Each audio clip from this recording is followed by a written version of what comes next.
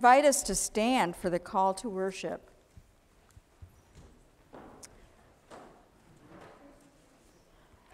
The whole world is in God's hands. Everything that lives, breathes, everything is everything.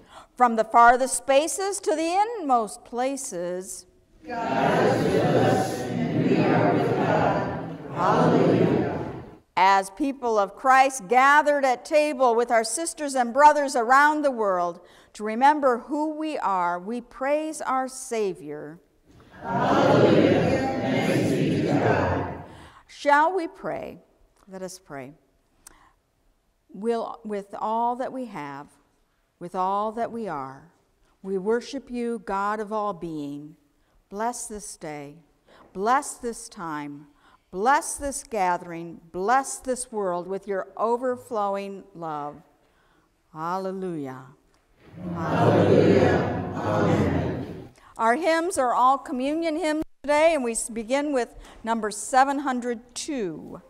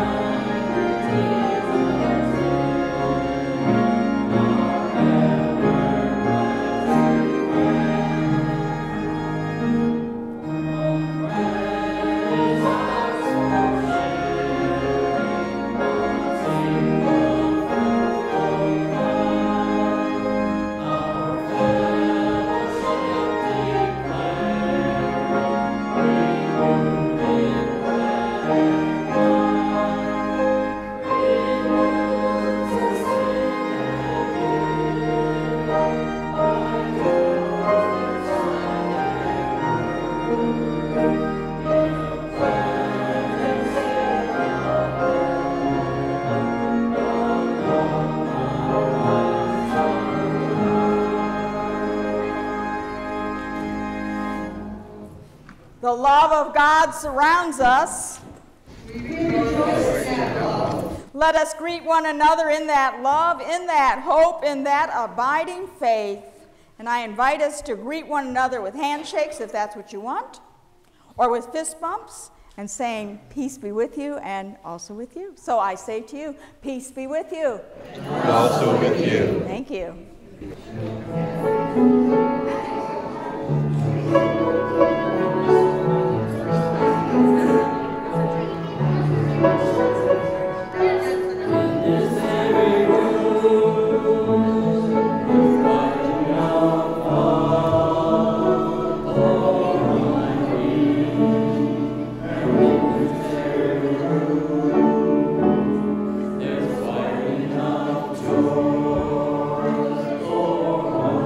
Be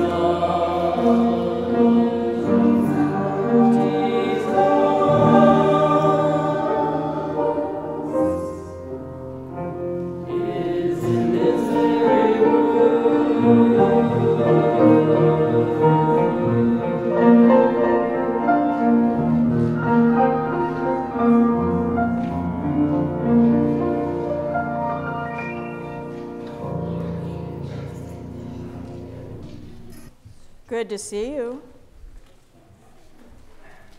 I'm glad you're here.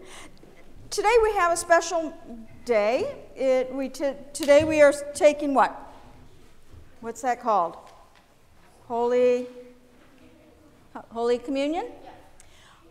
Do you hear a word inside of that word communion? Is there something that you know in that word? Community. Did you have that too? Yeah, thank you, Clint. Oh, hi guys. Come on in. There's room. Okay. Is there room? Scoot over. Scooch over. So they're community. You know, this is a meal. This bread and this cup. It's got bread and grape juice. Okay, they're in communion. This bread and this cup, we never take that just by ourselves. We always take it with others. And today I want to remind us that we take it with people all around the world. Look at this. This little baby's from Guatemala. And another one is from Thailand. Guatemala. Yeah. Thailand.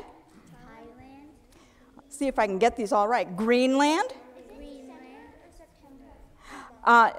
Mali.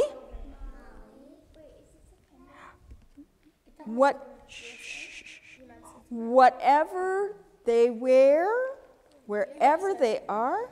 India. USA. Where's that? United States. Right here. Okay. USA, India, South Africa, whatever they feel, in Fiji, Peru, babies everywhere, Afghanistan,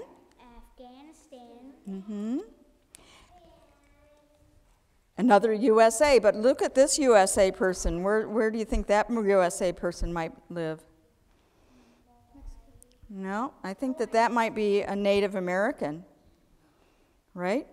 We sometimes call them Indians, but they like to be called by their names, like Hokak.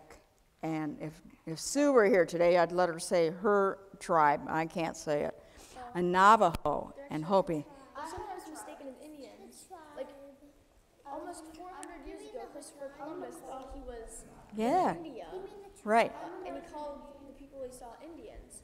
I don't Right. know why that stuck. I'm American Indian. You are? Oh, cool. Cool. Okay, so we have a USA. This is a baby from one of the reservations, maybe. Malawi. And babies everywhere are beautiful.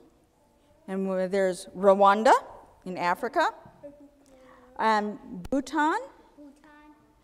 And everywhere children are loved.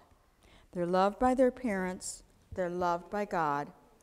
And everywhere around the world, there are children like you and me that believe in God. Sometimes they believe in a God that's a little bit different than ours, like the Muslim do, okay, and the Hindu do, the Indians. People from India and China believe a little differently than us. But we all believe in God. Many of us believe in God of some way. And all of us believe that God loves us and that we are called to love one another. We are called to be in community. Okay? So when we take communion today, could you remember some of these people? Yeah. And could you remember that communion is in community? Yeah. And let's now pray for people from around the world. Can you name some, everybody can name some, just shout out a country from around the world, anywhere. China. China, Thailand, Jamaica.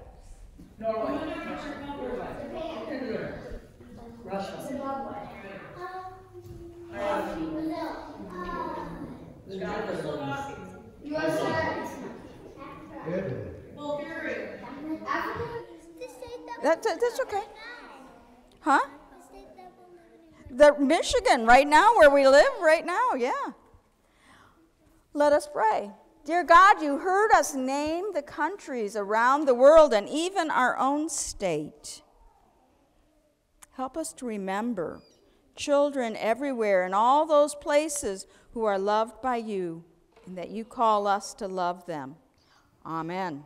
Amen. You may return to your seats. Our first scripture reading is from Exodus, and I want to give you just a little bit of a background about Exodus. Exodus is the story is of the people of Israel. They had been enslaved, and then Moses came and freed them because God had listened to their calls. We want to remember this story where God responds and shows love. I'll let you go for it. If you're following along, it begins on page 62 in your Pew Bible. So reading from Exodus chapter 16, I'm starting at verse 2. The whole congregation of the Israelites complained against Moses and Aaron in the wilderness. The Israelites said to them, "If only we died by the hand of the Lord in the land of Egypt, when we sat by the flesh pots and ate our fill of bread, for you've brought us out into this wilderness to kill this whole assembly with hunger." Then the Lord said to Moses, "I'm going to rain bread from heaven for you, and each day the people shall go out and gather enough for that day. In that way I will test them, whether they will follow my instructions or not. On the sixth day, when they prepare what they bring in, it will be twice as much as they gather on other days." So Moses and Aaron said to all the Israelites, "In the evening you shall know that it was the Lord who brought you out of the land of Egypt. And in the morning you shall see the glory of the Lord, because he has heard your complaining against the Lord. For what are we that you complain against us?" And Moses said, "When the Lord gives you meat to eat in the evening and your fill of bread in the morning, because the Lord has heard the complaining that you utter against him, what are we? Your complaining is not against us, but against the Lord." Then Moses said to Aaron, "Say to the whole congregation of the Israelites, 'Draw near to the Lord, for he has heard your complaining.'" And as Aaron spoke to the whole congregation of the Israelites, they looked toward the wilderness, and the glory of the Lord appeared in the cloud. The Lord spoke to Moses and said, "I've heard the complaining of the Israelites. Say to them, 'At twilight you shall eat meat, and in the morning you shall have your fill of bread. Then you shall know that I am the Lord your God.'" In the evening, quails came up and covered the camp, and in the morning there was a layer of dew around the camp. When the layer of dew lifted, there on the surface of the wilderness was a fine, flaky substance, as fine as frost on the ground. When the Israelites saw it, they said to one another, "What is it?" For they did not know what it was. Moses said to them, "It is the bread that the Lord has given you to eat. This is what the Lord has commanded. Gather as much of it as each of you needs, an omer to a person according to the number of persons, all providing for those in their own tents."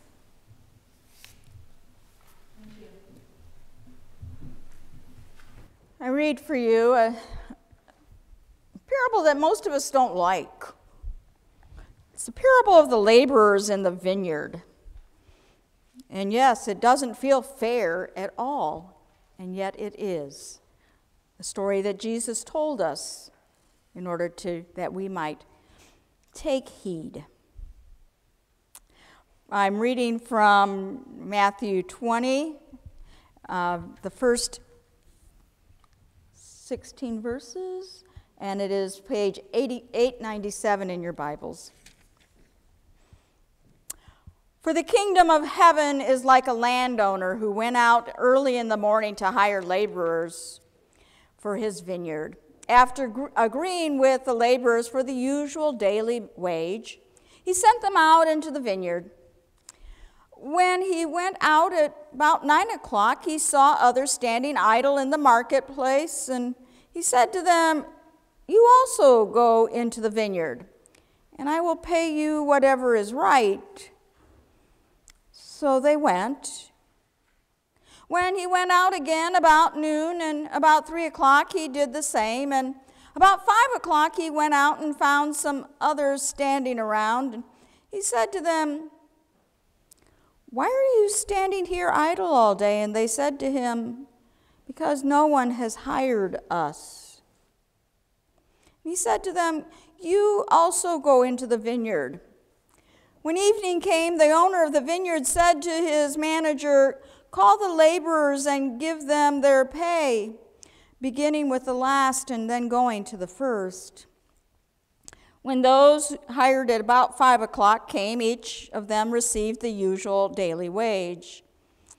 Now when the first came, they thought they would receive more, but each of them also received the usual daily wage. And when they received it, they grumbled against the landowner, saying, "These last worked only 1 hour, and you have made them equal to us who have borne the burden of the day and the scorching heat." But he replied to one of them, "Friend, I'm doing you no wrong. Did you not agree with me for the usual daily wage? Take what belongs to you and go. I choose to give you this last the same as I give to you. I choose to give to this last the same as I give to you. Am I not allowed to do what I choose with what belongs to me? Or are you envious because I'm generous? So the last will be first, and the first will be last." This is the word of the Lord. Thanks be to God. You know, as I'm reading this today, I'm remembering something I read earlier this week, and it came to me in a different way as I was reading it. You know, we often go like, "Oh, this isn't fair," and it isn't, right? You know, it just doesn't feel fair. Yet God is generous. And we often say, you know, these people, they must have been lazy if they didn't come out at 5 o'clock, before 5 o'clock. Well, I think the text says that, "Why have you been standing here idle all day?" I was one of those kids that was never picked for a ball game. You know, if they were playing baseball, I was the last one picked. Always. That didn't feel very good. Those that were at 5 o'clock picked, they may not have been the strongest, the best workers. They may not have come up to bat and done well. How often do we judge those who are receiving the same as us, thinking it's because of what they've not done? Just a word, not to go with the sermon at all. But it came to me as I was reading it today, and I thought, well, Holy Spirit wants me to share that, so I will. Will you pray with me? Pray that the words that I speak are that which are led by the Holy Spirit, and that which you hear is that which the Spirit intends for your ears this day. Let us pray.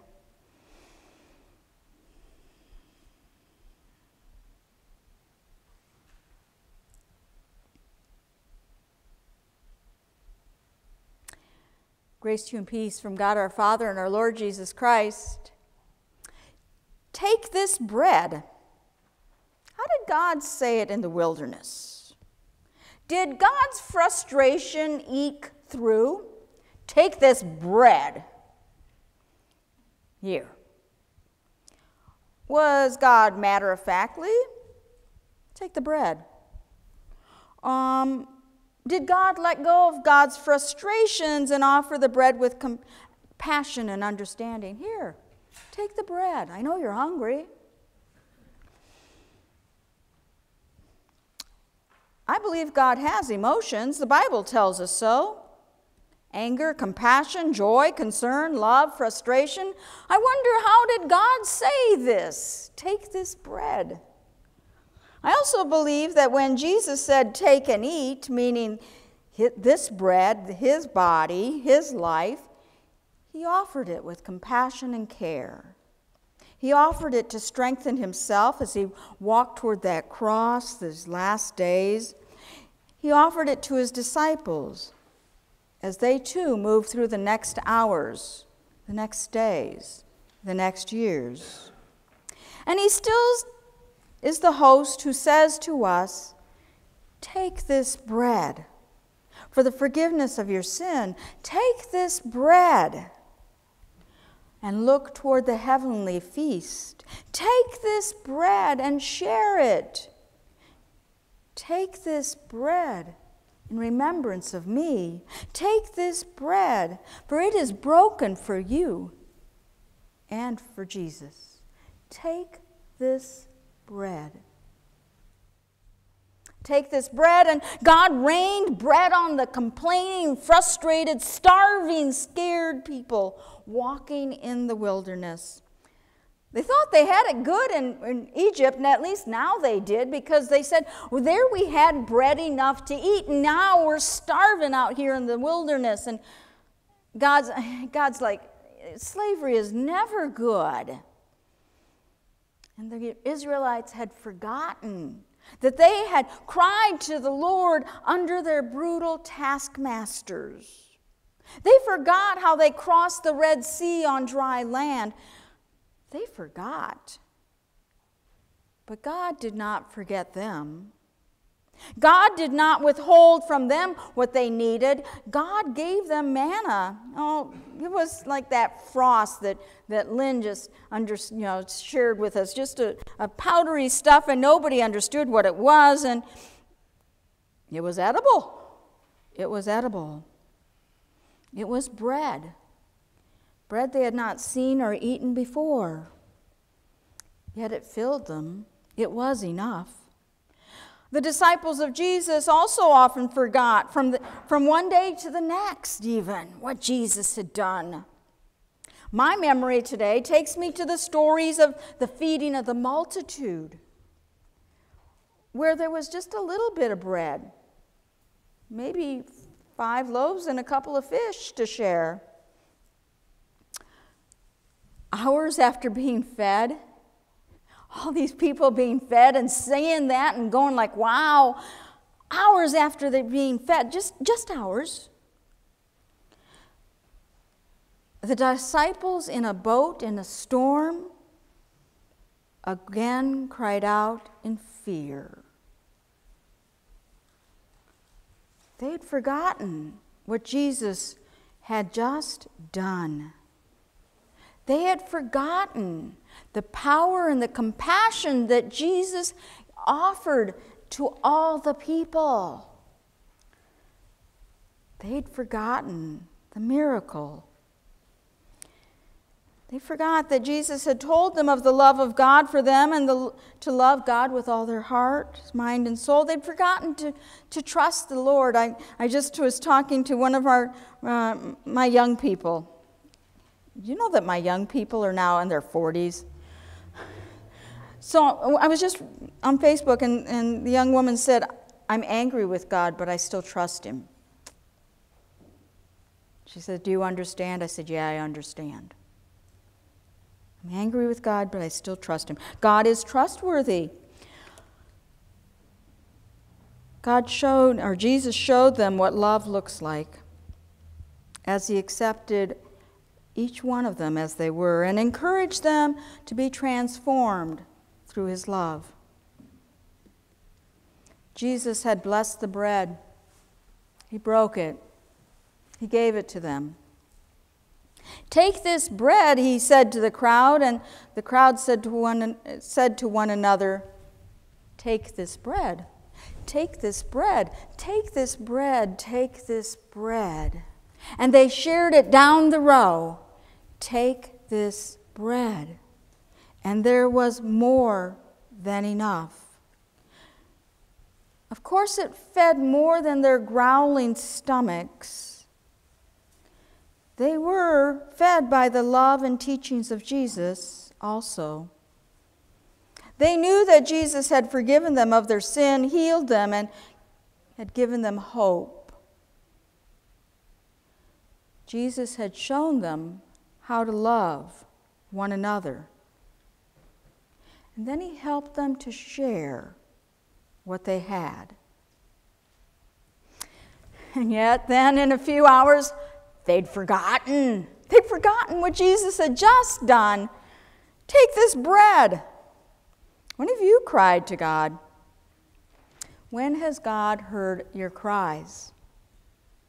Like the people in the wilderness and the followers of Jesus, I fear we forget. Do you hear it? We. Sometimes it's a good thing to forget our hardships. However, we must not forget how we cried to the Lord, and God answered our cries. We need to remember the bread with which God has fed us. Because as the people of the wilderness learned, and as the disciples learned, and as I have learned, and I suspect you have learned, there will be more wildernesses for us to cross. And we will need to remember that God really will give us bread. Whatever the bread is that we need. God will say, remember when I heard your cries in the past? Remember when I fed you in the wilderness? And Jesus asks his disciples, don't you remember when I fed the crowds? Friends, what does God say to us?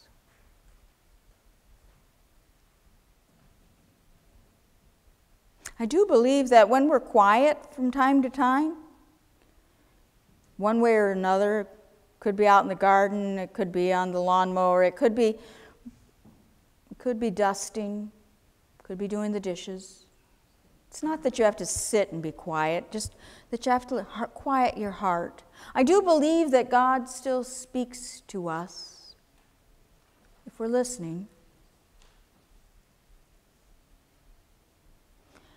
How has God fed us, encouraged us? Is there a spot in your life where you cry out to God now? How has God fed your deepest hungers in the past? And do you see any feeding of your soul being happening in these days? Today, we take the bread, we drink the cup. I would be remiss if I did not add the rest of the story. There was enough bread for all. However, each one was to take only according to their needs, and when they took too much, it spoiled. And God provided so that there was enough so that they had a day of rest. We do need that day of rest, don't we?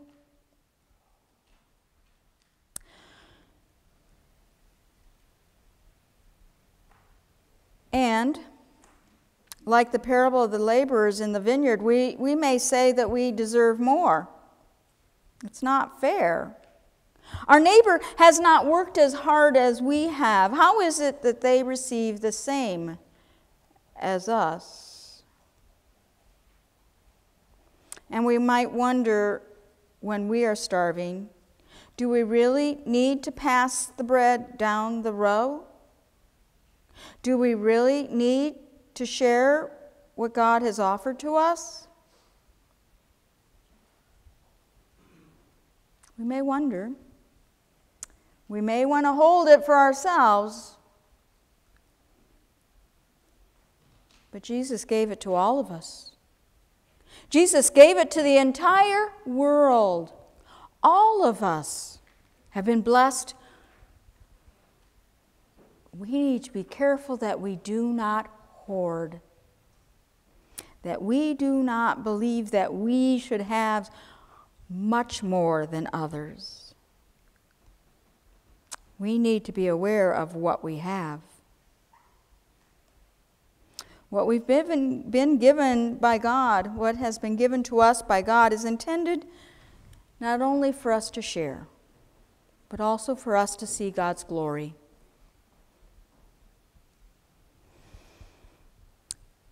And then to share that glory. It really is a joy to see. I'm going to tell a story on my girlfriend real quick. She has more furniture than she needs. And she finally let it go yesterday. And this family came up with 7 kids who must not have had much. And they took her bed, and it's the bed I've been sleeping on. They took her bed, they took her dining room table, they took her love seat, they filled a truck. And the woman said, "Oh, you have blessed us." And my girlfriend said to me, "Oh, what a gift it was for her, for my girlfriend, to be released of what she had. And how good it felt to just give away." It was all extra, but so good it felt to give away. When we have that bread, let us give away. It's what happened in that feeding of the multitude. They kept on passing it on. There are many people hungry in the world, and just like us, they're hungry in many ways. Today we come to the table of our Lord, where we are fed alongside of our family members, our friends, strangers, and even our enemies. Today we come to the table to give glory to God for all God has done for us and for all the world. Today we come to the table, preparing ourselves to pass the bread throughout the world. Friends, to whom do we need to take the bread God has entrusted to us? Let us pray.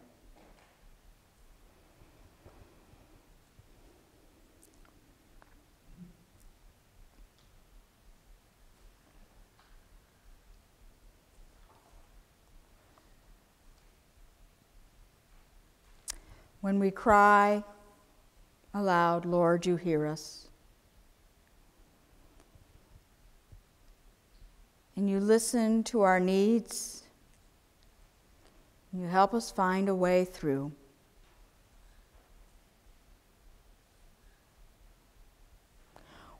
When our neighbor cries, Lord, you tingle our ears to help them hear, to help us hear.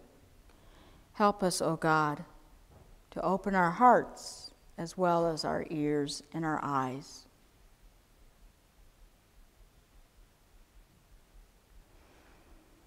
O God, right now there are a number of people in our own area who are finding a need to go to the food pantries.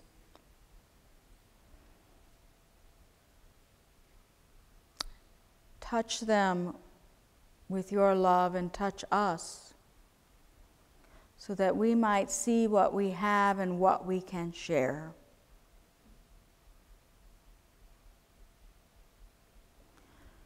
Oh God, we pray for our neighbors around the world and around the corner. Those who hunger for love from their neighbor, for needs to be met, and those who hunger also for you, even if they do not and are not aware of what it means to have your love, your support, your guidance in their lives. God, hear our prayers for all people all around the world who hunger. Help us feed. Show us the way. In Christ's name, we pray, and as Jesus taught us, we pray together. Our Father, who art in heaven, hallowed be thy name. Thy kingdom come, thy will be done. Thy will as it is in heaven. Give us this day our daily bread, and forgive us our debts, as we forgive our debtors. And lead us not into temptation, but deliver us from evil. For thine is the kingdom, and the power, and the glory forever. Amen. Let us respond to God's goodness with the giving of our gifts. And as we give our gifts, I remind us that not only do we give for people around the world and neighbors in need, but that we also need to remember our own congregation and the ministry we do here, and that our ministry is also important. And so if we're going to give to both, or then we do so. If we're going to give, let us remember our own needs here too.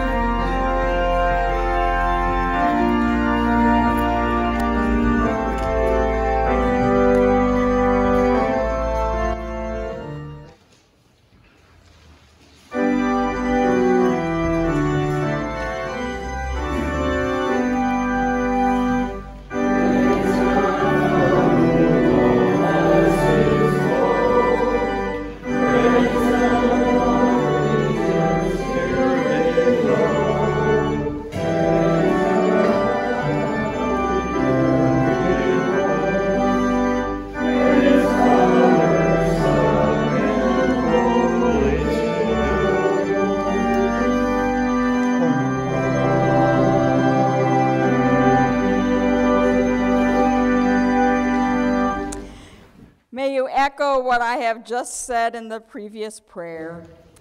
You, O God, know our needs. You know the needs of the church and the world. Open our eyes to what we have. Open our hearts and hands to what we can give away. Receive our gifts given in generosity with thanksgiving. We dedicate our offerings to creating the world you envision. We dedicate our gifts to Jesus Christ, who gave his all. Amen. You may be seated. We rejoice in the God of life, who gives us bread, the fruit of the earth, worked with human hands, and who makes it into the bread of life. We rejoice in the God of life, who gives us the fruit of the vine, tended with daily care, and puts the flavor of the world into us. As the wheat and the grapes are joined on this table, in bread and cup, into a visual symbol for us. May our church join together into a visual symbol for the entire world. You'll notice that our texts today for the communion are from other countries, and we've also included some of the other languages, and no, we won't be saying them in other languages. But we are singing One Bread, One Body, number 689.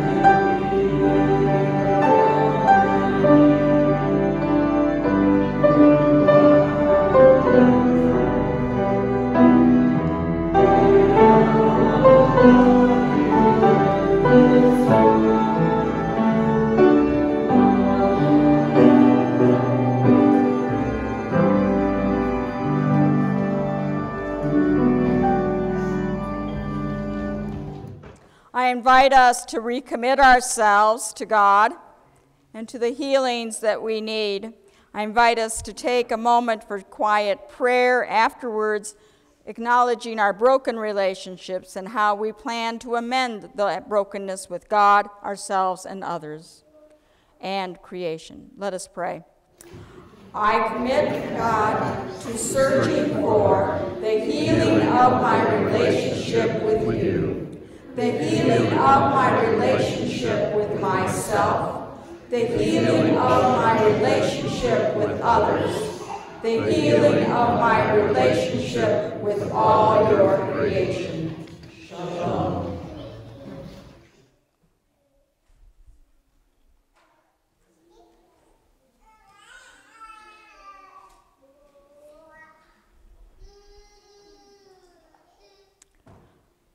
Forgiveness, my friends, is forgetting bad things, remembering good things. Forgiveness is accepting God's love. Forgiveness is knowing God's peace. We remember that on the night of betrayal and desertion, Jesus took the bread, gave you thanks, broke the bread, and gave it to his disciples, saying, "This is my body, which is broken for you. Do this in remembrance of me." In the same way, Jesus also took the cup after supper, saying, "This cup is the new covenant in my blood.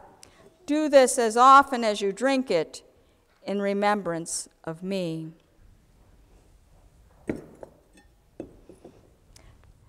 You emptied yourself completely, keeping nothing for yourself. Now naked, utterly stripped, you give yourself to us as bread that sustains us and wine that consoles us. You are light and truth. You are the way, the hope. You are love. Grow in us. The ears of wheat are broken and scattered on the hillside to grow. Gathered, they are broken again and scattered throughout the world to make bread. The bread is scattered to each hungry person and broken to make nourishment. Broken and scattered, and some becomes Christ's body. Broken for us, as we are the people of God, scattered through the world, and perhaps broken to give nourishment to others. We receive the bread, broken, scattered, and made whole. The grapes, the berries, the milk are gathered from plant and animal, pressed and processed to be poured into cups.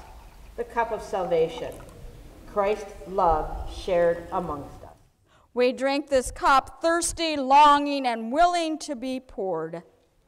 I invite us to come forward, for this is the feast of God for the people of God. I invite you to come forward at the direction of the ushers.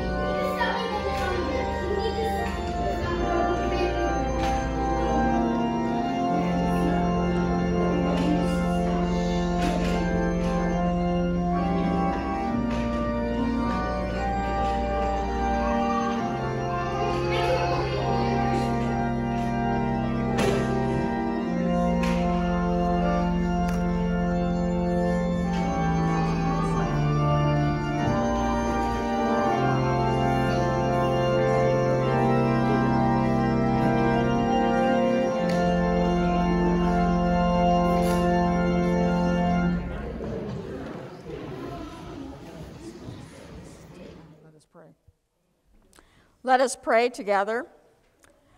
We give you thanks, O Lord, for all food that has arrived at our table from your generosity. Bless the people who have made it possible from the cultivation of the earth until it arrived to us. Give bread to those who are hungry and to those who have bread. Give us the hunger for you. Amen. Let us tongues and talents employ. Let's sing it with some gusto. 698. You can dance for this one. It's Jamaican.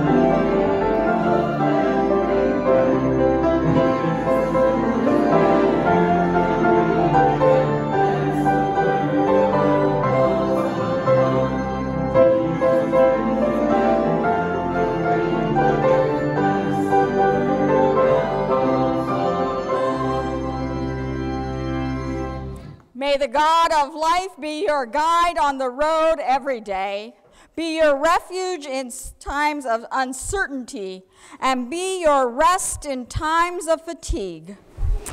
May the God of life strengthen you when you feel weak, comfort you when you feel sad, and hug you when you feel alone.